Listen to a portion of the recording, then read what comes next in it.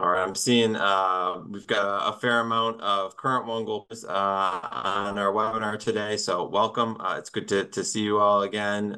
We have a number of peers from ed-adjacent organizations or other nonprofits, along with a handful of community members. So a really diverse group of people. We're excited to get to talk to you about some of our work in collaboration with some of our colleagues today, and excited to hear your questions about how school leaders impact post-secondary success. Not only do I get to open today's webinar, I also have the honor of being your host today, but it's not going to be just me. We have some really amazing guests who are also going to be participating in our webinar.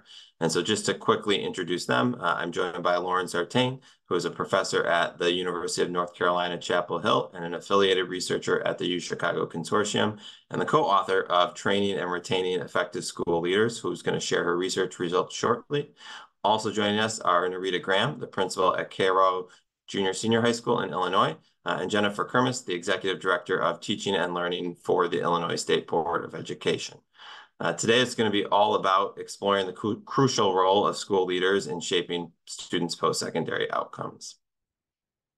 Before we get into today's conversation and some of Lauren's research, I do want to just share a little bit of information about our organization for those of us who are joining us for the first time. And so at OneGoal, our vision is that every student will have an equitable opportunity to achieve their greatest post-secondary aspirations.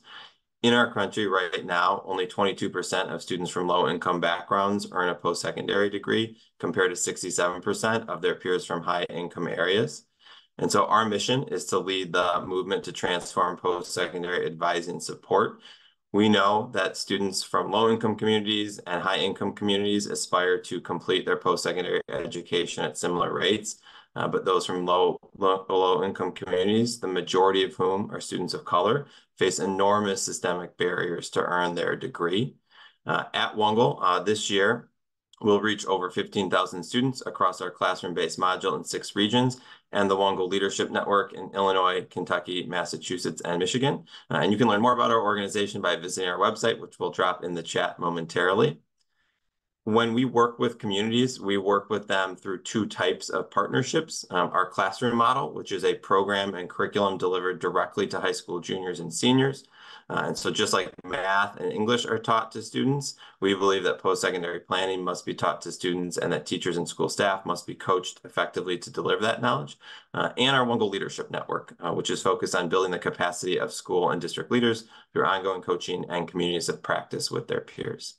We'll launch one more poll in just a minute here, and want you to think about what are the highest impact levers that school leaders can pull to influence student post-secondary outcomes. So you'll see that poll momentarily, and take a minute to reflect and then record your response.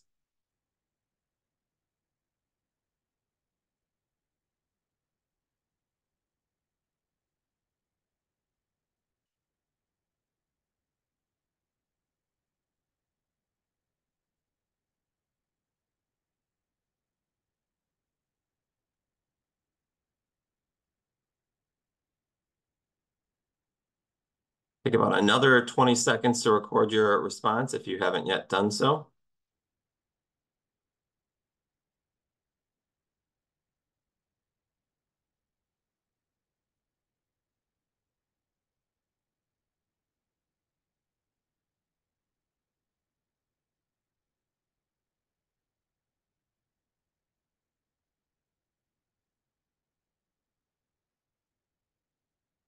We'll share those results back with you momentarily, so you should be able to see the results on your screen right now. And really interesting to see where this group of people is landing on this question. A lot of energy around integrating post-secondary readiness into their overall strategic plan and structure, but still a fair amount of responses on the other response categories on here around helping build a team around post-secondary readiness, working directly with counselors, thinking about course sequence and pathways, and ensuring that there's data access around post-secondary data. So I'm going to bring on momentarily Lauren Sartain, again, an assistant professor at the University of North Carolina, Chapel Hill, and an affiliated researcher at the UChicago Consortium, who will be joining us today to share the insightful findings from her research. So with that, I will turn things over to Lauren. Thanks, Andy, and I'm excited to be here with you guys today. And thank you, One Goal, for putting together such an awesome panel. Um, I'm really excited about this because I think this is how research is most powerful when we can connect with practice and policy and really have a good conversation about what these findings can look like on the ground in schools. So as Andy said, I'm a faculty member at UNC Chapel Hill in the School of Education. I came here in 2019, but before that, I was at the University of Chicago Consortium on school research for a very long time, and that is where this research started. Um, Often I feel like as researchers, we're kind of telling you guys on the ground things you already know, right? And so when I sit here and tell you that principles really, really matter, you know that, right? So hopefully this really resonates with you when we can provide some insight into how they matter and why they matter. So research over and over again, not just my own, shows that principles matter a lot. They matter for things like teacher outcomes. Effective principles are great because they are really good at retaining teachers and retaining effective teachers. Effective principals set the stage in the school so that students can learn more, which shows up in higher test scores. But more importantly, which I'll talk about today, better principals are also better able to help students think about like the transition out of high school and into young adulthood, college, and the workforce. So my research and all the research cited here, and probably even more, shows that having a more effective principal means that in a given school year, students are showing months of additional growth over students in school buildings with less effective principals. School buildings with more effective principals also have much higher rates of teacher retention and job satisfaction. And especially now, sort of in this post-pandemic educator labor market, that's really, really critical, right? Being able to keep teachers in buildings and much, much more. And a thing that I would emphasize is we know that teachers are also really important and teachers impact their students directly, but principal effects are felt across the entire school building, right? So principals impact every single student in the building and every single teacher and staff in the building.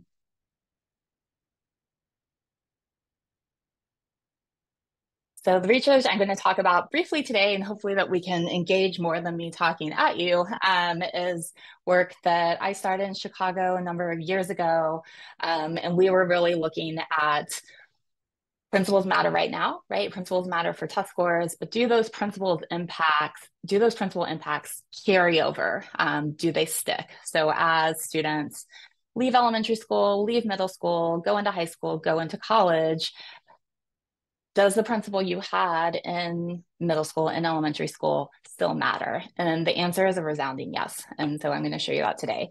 In our study, we use over 20 years of longitudinal data, which means that we can see individual students, we can see the schools they attend, we can see who the principal is of that school, and then we can see a whole range of outcomes, immediate outcomes, and then later in life outcomes as well. The research is set in two different places where we can look at different outcomes. So we look at middle school. Most Chicago schools, as many of you know, are K-8, but we're using that middle school year, that 6-8 period. Middle school principals in Chicago and Texas. We look at immediate outcomes like test scores, grades, attendance, discipline. And in Chicago, we're also able to look at how principals influence school climate.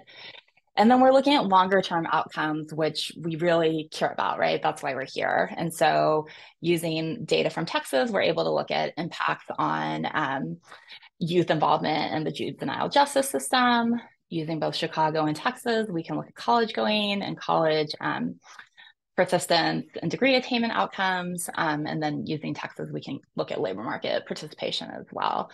I'll skip the challenge part. Thanks. Okay. So our high level findings, one, principal effects on students. Again, this is your middle school principal, your grade 6 through 8 principal. They matter into college, they matter into the workforce. Okay. So it's not just, does it matter for me showing up today? Those impacts last, and that's really important. And the second big finding is principals who positively impact test scores are also doing things that just make schools better places to learn and teach. And so I think often in the education policy space, we focus on test scores because those are immediately available, but the outcomes that we care about are longer term, right? And so just because a principal is able to get students to have higher test scores may not mean other things are going on, but in this research, we find there are other things going on, right? So principals are creating like really strong climates for learning and teaching. And all of this together suggests that, it's really worthwhile to think about how do we invest in both future school leaders in terms of identifying potential leaders, training them, and then once they are in the building, how do we continue to support them so that they can grow as well? Okay, so that first finding, just a little bit more on that. Effective principals have lasting effects on students. So we see the principal that a student has when they are in the middle grades has immediate impacts on their academic outcomes. So immediate impacts on test scores, grades, and on social emotional outcomes as well. And those impacts last. So when we see the student had a more effective principal in grades K through 8, those students are also more likely to have higher GPA in ninth grade, fewer absences, so they're coming to school more, right? We see a decreased likelihood of receiving disciplinary infractions, and we see that they have a better shot at enrolling in, and more importantly, persisting in completing college.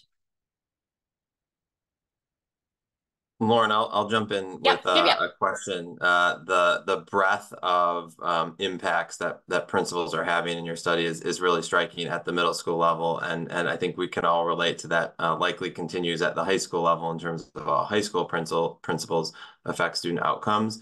I'd love to hear a little bit more about what you learned differentiated most effective principals. And I think that's a question that just came up in the chat as well.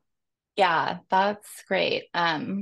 I think that transitions us to our next slide, even where we can talk about, the things that teachers said and students said about schools and about school leaders that were more effective. Thank you. Okay, so in Chicago public schools and lots of places across the country are doing school climate and school culture surveys as well now. We have really rich data on teachers' experiences in their buildings. And so Chicago Public Schools, in partnership with the University of Chicago, does annual surveys of all teachers. And they have been doing this. Andy probably knows the answer to this for many, many, many, many years. Okay. And so, using the administrative data, the test score data to identify the principals in schools where students see the most growth, these are the kinds of things that teachers say are happening on the ground, right? So in those high growth schools with more effective principals, teachers are saying that school leaders are doing a really good job of communicating their vision for the school. Teachers feel that their leaders understand how students learn, what it's like to be in the classroom. They set really high standards for student learning, and they have really clear and high expectations of their teachers as well.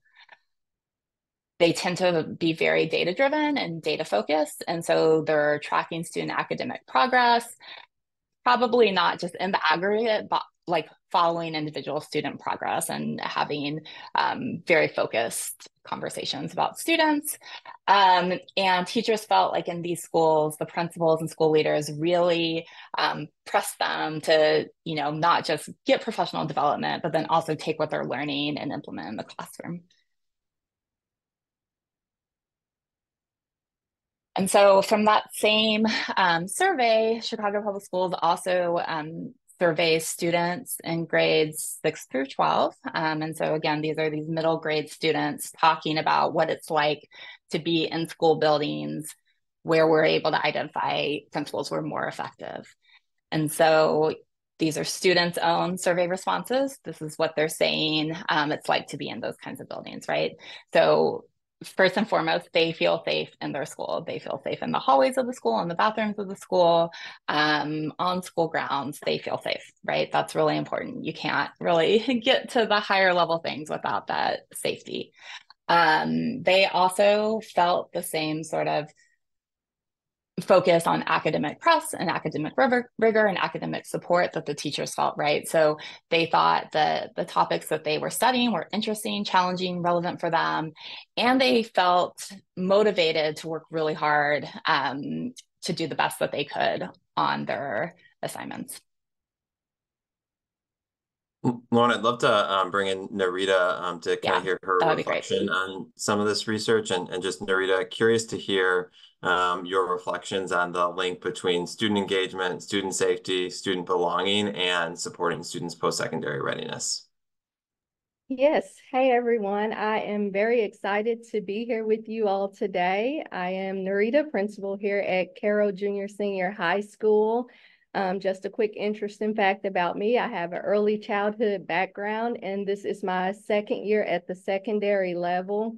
When it comes to student engagement and safety, both sets the tone to prepare our students for success.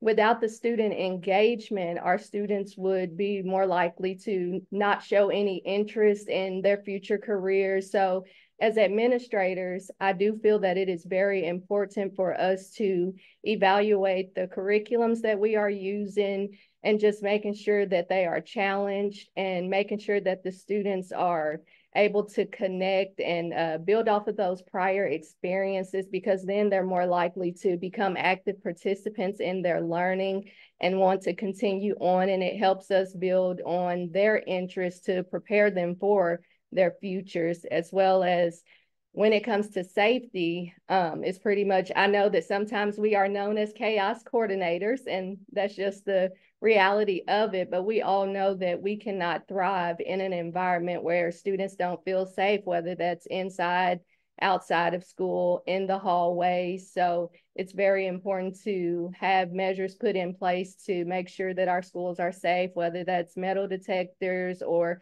security, just making sure we have that active supervision and conflict resolution going on in schools, because if students are constantly worried about what's going to happen next, or fights and things of that nature that may be occurring, or when I walk out in the hallway, am I going to have to protect myself? That really just creates a tense environment where anxiety levels are high for both staff and students, and it keeps us from making the progress that we need to support them.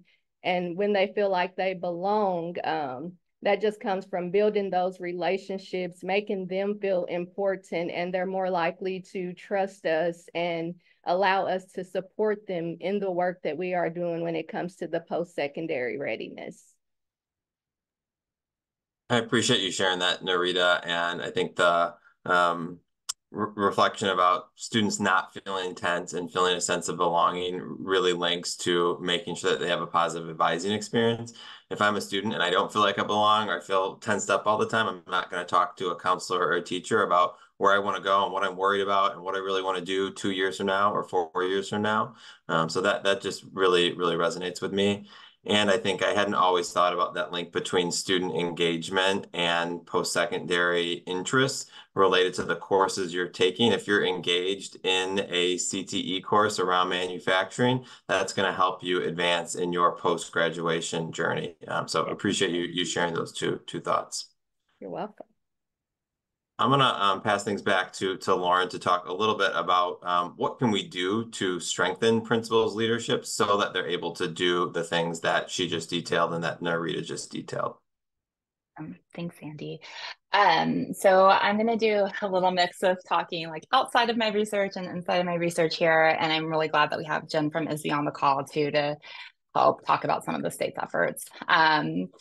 So thinking about, really intentional policy and practice efforts to strengthen principal leadership, right? If we know principals are really important, then how do we ensure that we're strengthening, diversifying the pipeline, and supporting folks for our AIM buildings? So taking that second group, right, our current principals who are in schools, thinking about different ways that we can mentor and support, particularly new principals, right? This is a really big pivot for folks, typically coming from an AP position where this is changing in some places, but not in a lot, where APs tend to do, discipline or bus duty, and making sure. So when they transfer into the principalship, like thinking about like what are the supports and mentorship that they really need to make that shift sort of from second in command to really being able to set a strong school climate. And then not just for new principals, right? Like thinking about different ways to offer continuous learning opportunities for all principals. And also thinking about like once a district identifies an effective principal or the state identifies an effective principal, how do you really like work on retention efforts to make sure that those principals stay in their schools and their districts? One way that a lot of folks are doing this is really leaning into professional learning communities. PLCs, I feel like, can be kind of buzzwordy, but thinking through like what does it mean to have a like real functional professional learning community that's focused on, this transition of students from high school into the post-secondary space. What data can you bring to the table to talk about that? How can you get principals together talking about different strategies that have worked for them and their schools, right? So sharing that knowledge is really important. And then in terms of thinking of who's coming up through the pipeline into the principalship, thinking about like how do we intentionally do things so that we're making sure that we're diversifying the pipeline into the principalship, right? There's research is continuing to suggest that having diverse representation of teachers is really important for students. And this could be a potential future area of research too, thinking about how important is that for principals as well.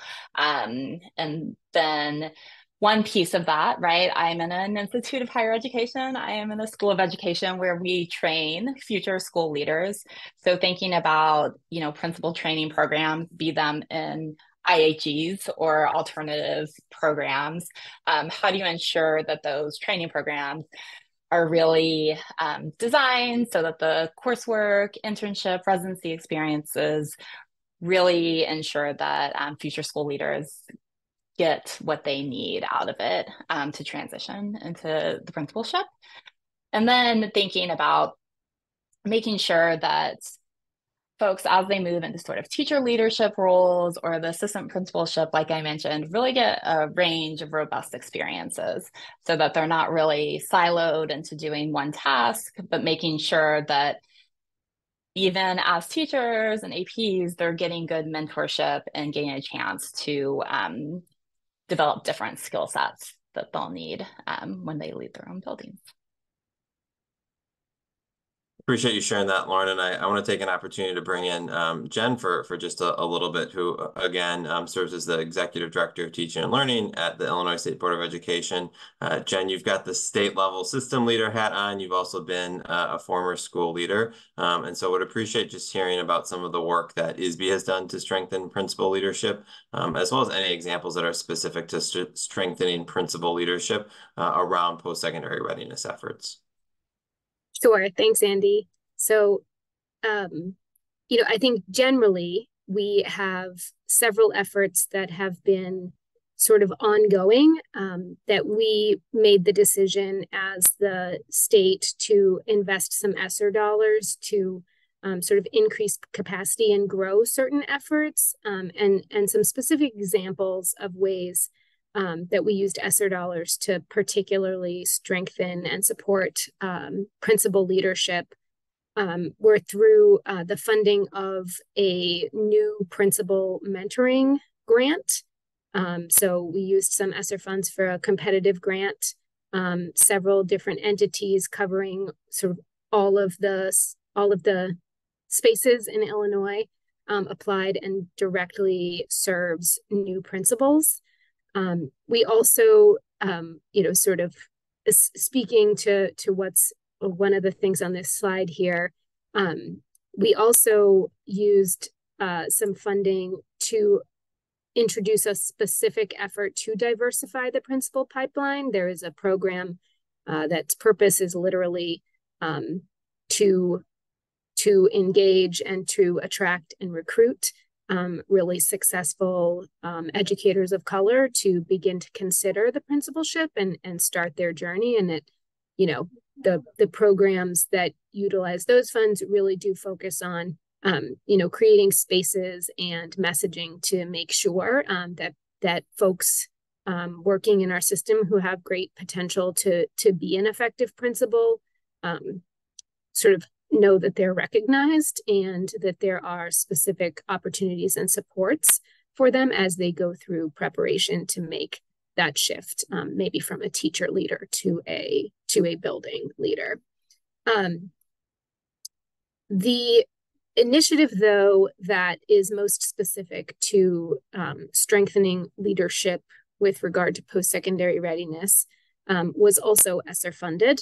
And so ISB, or the State Board of Education, as the state education agency in Illinois, has obviously been working on designing and implementing policies and programs related to improving and increasing college and career readiness for some time. But like I think everyone else in the nation and the country, the disruptions that students experienced really at the beginning of the pandemic, followed by sort of this immediate influx of federal relief dollars, really caused us to take a step back and say, what are all the aspects of the student experience that have been impacted here, and what are we doing to try to support recovery in all of those areas? And so wanting specifically to offer some support to students whose preparation for the transition between high school and college was incredibly disrupted. We formed a partnership with One Goal, and what we did was actually offer opportunities for districts to engage in that leadership network that Andy spoke about on an earlier slide. And the design of the partnership focusing on the leadership network as opposed to the direct model, at least at first, was really intentional. We wanted our practicing school leaders who had so many competing priorities and just such, I mean, full plate even doesn't begin to describe, I think, as many of you, I'm sure know, what school leadership life was like for folks, you know, as we made our way out of school, out of remote learning and back into in-person learning. And so we wanted to provide support specifically to leaders and to their leadership and post-secondary teams because we recognized that that was necessary, and because ultimately we know that this kind of work is about designing and implementing systems, and systems work is leadership. And by using one-time funds to develop leaders who can develop systems, the effort will pay dividends long after the life cycle of the funding is over. Those are really, really important reflections, Jen. And I'll ask our team to put a blog post that was on NCAN's blog post the last couple of days in the chat, and it was similar to some of what you shared about school leadership is really hard, and thinking about school leadership with a post-secondary readiness lens is even harder. School leaders only have so much capacity to advance a multitude of priorities, and we don't train or support principals or teachers, for that matter, in the way that they can effectively support post-secondary readiness. And I think what we have heard from the leaders we work with is we want support, we want coaching, we want to be in communities of practice with our peers, which, to Lauren's point, is unfortunately more the exception than the rule in the way that we support principal leadership across this country. So lots of barriers, also lots of opportunities to strengthen this work around principal leadership. I'm going to bring Narita back kind of on the screen so we can start our panel discussion. And so what we're going to do for about the Next 25 minutes or so is to just engage in a Q&A with our panel. We've been kind of taking note of some of the questions that you've dropped in the chat and are kind of adding them to our list. And so we'll do our best to get to them. And as you hear responses from our panelists, please continue adding in the chat additional follow-up questions that you might have so we can make sure to address those. I'll just kick things off to a question specific to Narita and Jen. Principals have competing priorities. They have limited resources. What are the strategies that they can use that make the highest impact on the long-term student outcomes like post-secondary enrollment and persistence that we've been talking about?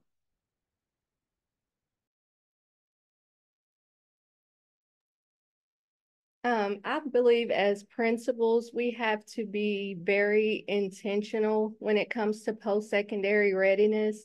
The most important thing that we have to do is develop a plan, make sure that we are collaborating and working with staff as well as students, and just making sure that we are covering every important aspect of their future, making sure that they have those options to take those career interest surveys. One very important thing that we've started here, of course, we have the One Goal classroom model, and the students start their junior year and transition on out to their first college year, but just helping to prepare them. Recently, I had a student, I just asked the other day, I said, you know, how are you liking the classroom model? And he said to me, it's helping me discover things about myself that I didn't know. So with limited resources, I just feel like as a school, we have to think about the opportunities that our students don't have, and just making sure we're really strategic about coming up with a plan to assist them.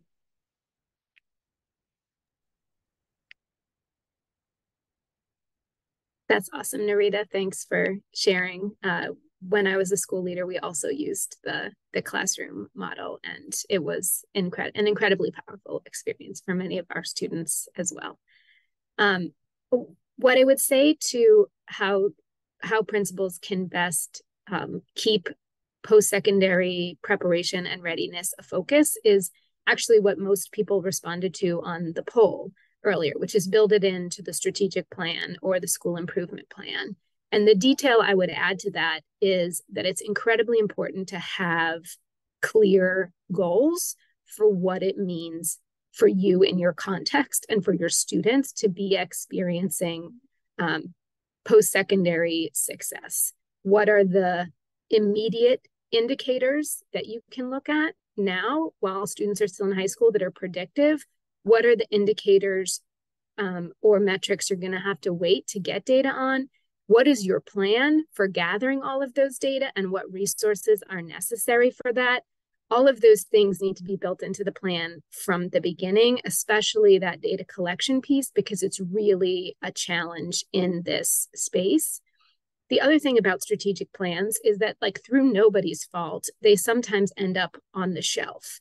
And I think a school leader's really one of their most important responsibilities is to keep that plan alive, to keep it at the center. It has to be good to start with. It has to be the things that matter to you and to your school community, but then you are the one who keeps it alive for people. So that's what I have on strategic plan. I also think, given the limited capacity of school leaders as a single human being who is often expected to be a superhero and are superheroes, it's really important to think about the ways to use distributed leadership in this space. I think sometimes we think about distributed leadership very much on the academic side.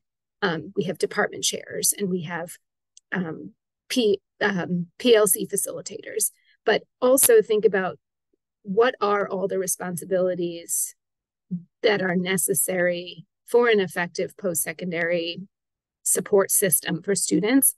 Who does each of those jobs? How do they communicate with each other? And it shouldn't be that everyone is doing the same job.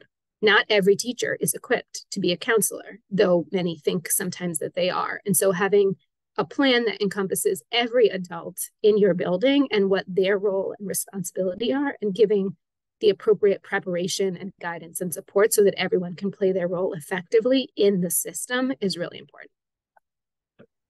I'd love to ask Lauren too to kind of follow up on what you heard from Jen and Narita. Yeah, y'all, I wrote down distributed leadership in my notebook to make sure I said it if you guys didn't. And so I'm right there with you both, right? If you have limited capacity and you have a million tasks on your plate, how do you think about bringing teachers in?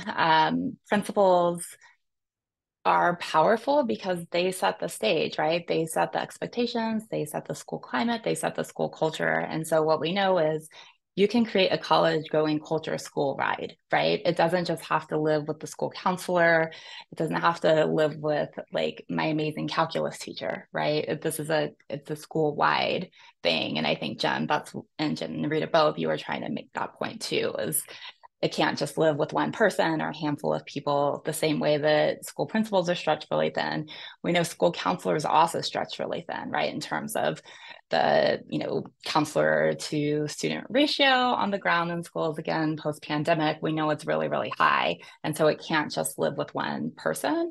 And like the key part that the principal plays, right, is they're the drivers. They set those expectations. And so I just wanted to like echo what you guys are saying and say that like that's important from a research perspective as well. Yeah, I think when I think back to the 2000s or 2010s, I think post-secondary readiness often lived with the counselor in a high school, and it expanded slowly to maybe an assistant principal who was also charged with post-secondary readiness. And what I'm hearing from you all is, and we need to keep expanding that network to the principal, to district leaders who work with the schools, to additional teachers. So it is cultural in a school as opposed to siloed. And I think the other thing that I heard that really sticks out to me is how do we not just put the strategic plan on a shelf, but make it something that is influencing our daily actions and habits. So Narita, I'd kind of love to come to you about that. As you think about the goals and the plan that you have for your school, what do you do to make that a reality day to day, week to week? So it's not just something you worked on April through June one year and then it went somewhere in your Google Drive, but it's something that informs your building's work. As far as just not sticking it away on a shelf, I think the most important thing that we do here, we just hold each other accountable. With the million tasks that a principal deal with on a daily basis, it's very important to just delegate and have others in place to assist you. Right now, my student academic support specialist is responsible for like overseeing the One Go classroom model. I currently don't have a counselor, so that makes the advising component even more complicated for us. But just making sure, once again, we clarify those roles and we work together. And if we say we're going to do something, we're constantly working with One Go to plan any important events or informational nights that we need, and just making sure we don't throw it away. The most important thing is accountability, and we just hold each other accountable even with the million other tasks that we have. That's great. That's great. I'm going to go to Jen with a question next. Speaking of accountability, I think one of the things that can help advance principal leadership and school leader work around post-secondary readiness is thinking about the goals that can be a part of accountability metrics at the state level. And I think if we scanned all the accountability metrics across 50 states and report cards, you'd see fewer metrics about post-secondary readiness than you might see about instructional work or culture and climate work. And so, Jen, if you could maybe speak to some of the work that you guys have done at the state level to also elevate post-secondary readiness metrics in the K-12 space, I think that would be great. And just maybe where you see that going in the next couple of years. Sure. So this is a really complicated space. States, I think, sometimes seem to have a lot of flexibility and autonomy in terms of accountability systems, but there are also a lot of constraints and also sort of a lot of competing priorities, just as there are in school buildings. We have tried actually since before the pandemic, and we've sort of regrouped and rethought some things to have accountability indicators that speak to post-secondary readiness. In the high school, we have tried to create a set of readiness indicators, and we are still in the process of figuring out the best and most sort of accurate way to collect all of those data from districts. A lot of the indicators are not things we have historically collected because they're about experiences, which we know are critical to setting students up for post-secondary success. And there just hasn't been a way to collect those things. So that is something that admittedly is still a work in progress. For students at younger grades, we have incorporated on-track metrics, which, obviously the consortium has a long history of providing information and supports and evidence about what on-track rates are and why they matter so much. And I'm sure many of my fellow organizers here can put lots of information in the chat for anyone who's interested in reading more about that. But I think it's really important for us to begin thinking early about what the indicators are and what the experiences are, and to go through an accountability design and redesign process that is rooted in evidence and in data, that is transparent and that really emphasizes stakeholder engagement. Yeah, I think one of the things that I think is helpful for principals in strengthening student post-secondary readiness is not to over-rely on a single data point and just say, all of my kids are on track or all of my kids have completed an internship, but it's to look at the totality of the picture that combines those experiences, their grades, whether or not they completed the FAFSA, the coursework they're engaged in, to get a holistic picture of whether students are college and career ready. And so I think there is some exciting work in Illinois and other states to kind of work on and develop those composite measures so they are an authentic representation of where students are. And in a way that complements, I think, some of the work that Illinois and other states have done to share back with K-12 leaders the post-secondary enrollment trends of students, so they can be mindful of where they're going post-graduation. I'm going to turn to Lauren in a little bit. There has been, I think, a lot of research in the last 5 or 10 years around school leaders and how they matter and why they matter. And this is similar to the research you shared today. I'm curious to hear where you think there are opportunities to continue this type of research in the future. Sure. I mean, I think one thing that's really important is we just need more of it, right? I think one thing that's coming up in this accountability conversation is, we're starting to put more metrics into accountability systems. And so I'm curious, both as a public school parent, but also a researcher, about how, district policymakers or state level policymakers can then provide supports to schools to really set them up for success in terms of making sure that students, are gaining the skills, having the experiences that they need, moving away from the test score focus, right, to these other sort of post-secondary outcomes, and thinking about, the kinds of resources that we might need in schools so that there are more school counselors, so that the ratios aren't so high. In the public school space, that's easy to say, but hard to do given our financial realities sometimes. I think, one thing the accountability conversation also reminds me of is I know a number of districts, Chicago is one of them, that has put,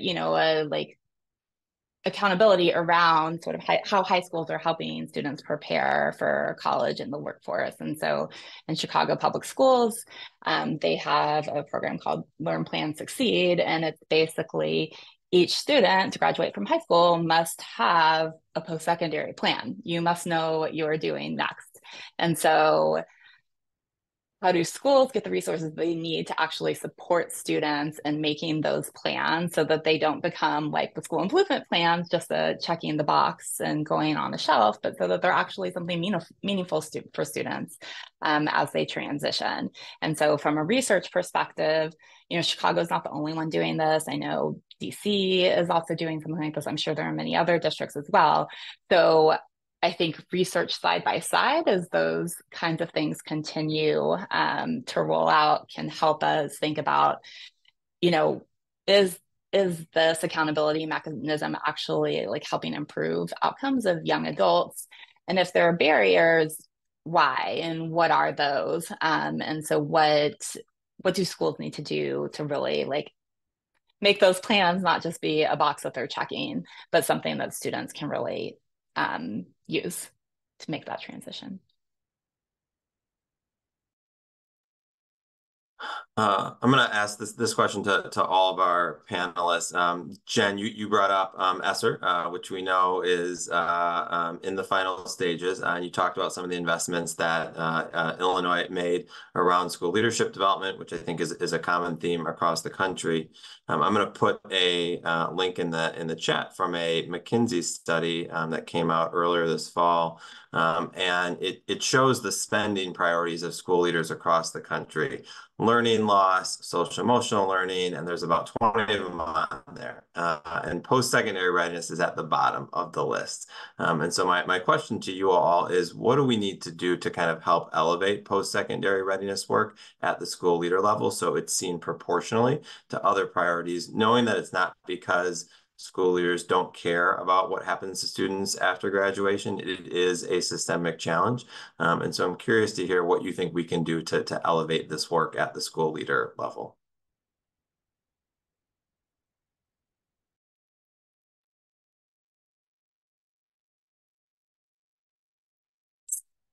So, I really think that this issue ultimately boils down to perspectives on the purpose of high school.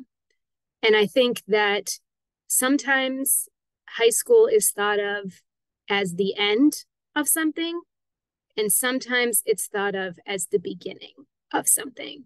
And I would push us all to think of high school as, this is very cliche, but the beginning of the rest of your life, because that is, from my perspective, that is what it is. And the value of high school is not the diploma that you get from it, though that is, symbolically and emotionally important. It is a rite of passage, but it is not really the end. You are still very much at the beginning of your life, at the beginning of your working life, at the beginning of your adult life. And we need to, as people who care deeply about what is happening in high schools, we need to sort of remember that. Post-secondary outcomes are the ultimate measure of our success as a school. But as I said earlier, they are very hard to measure. And the things that get measured get done.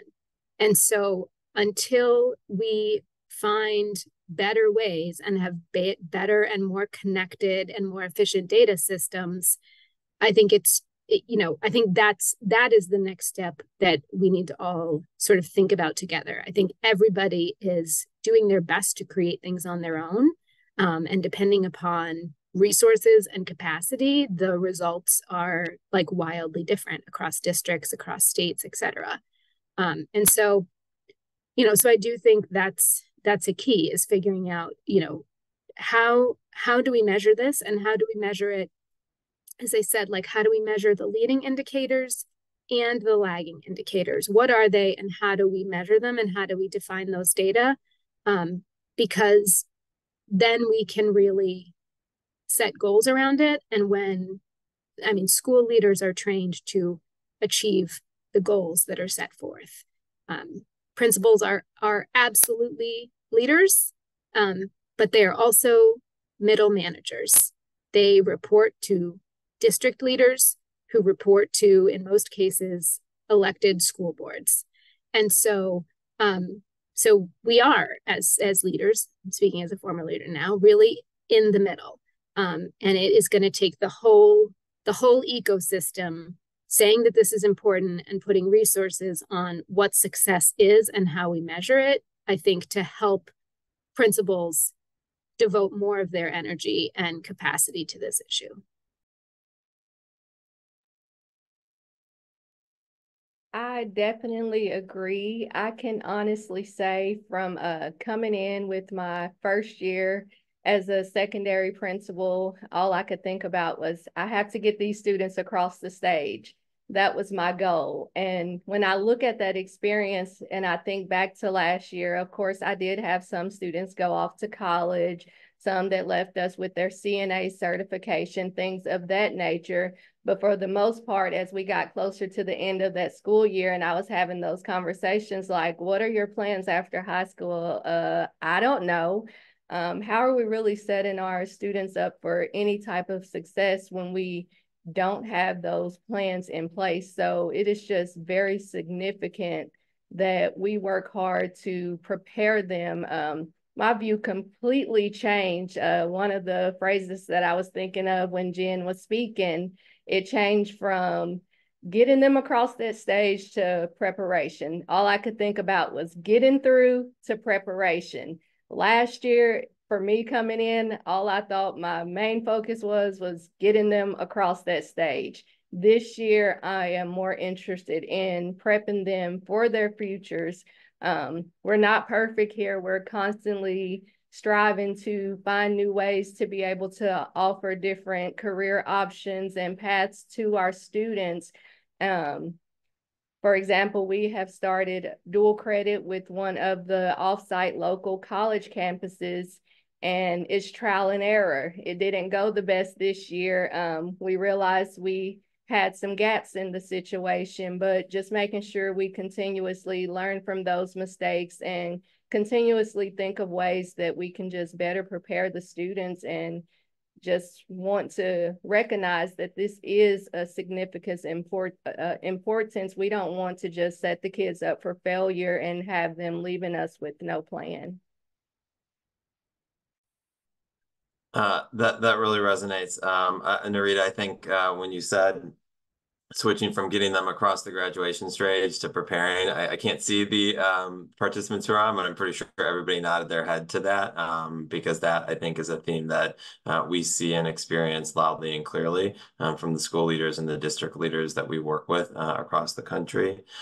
Because we love links at One Goal. We'll put one more reading that I was thinking of as Jen was talking in the chat that's about the state of the American student from the Center for Reinventing Public Education. And it speaks to what Jen referenced, which is this is an ecosystem challenge. It can't just be on the shoulders of school leaders or just counselors or CTE coaches. We need some reimagining of this work across the broader landscape.